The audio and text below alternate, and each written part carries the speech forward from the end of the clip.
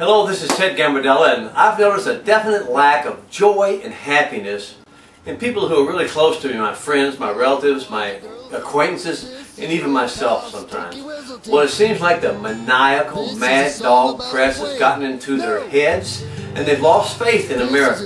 They've lost faith in their own ability to recover or endure the terrible things that are happening to them in this country. Well, I'm here to tell you right now that things are not bad. The press hates you. They hate your happiness. They hate your religion. They hate your morality. They hate you enjoying your life. Unless you're buying some kind of drug or alcohol that they're selling on their stations.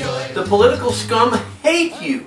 They want you to remain afraid, dependent, and scared, crying to them for everything from food to health to poor education.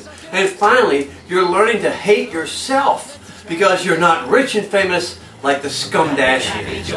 Stop feeling sorry. Stop feeling sad. And get back to the joy you had when you were young, broke and on your way up. Stop watching news that depresses you. Stop reading crap that makes you feel bad, that discourages you. Stop feeling sorry for yourself and start living again. Make it your daily goal to do something every day that makes you happy. Every day. Great things are going to happen, and things are going to get better, but not unless you accept this and start living a joy-filled life. Abraham Lincoln said it best when he said, "I've noticed that everyone is not rich, but that everyone is not unhappy. I guess a man can be about as happy as he wishes, regardless of his circumstances." This is Ted Gambordella. Time to be happy again.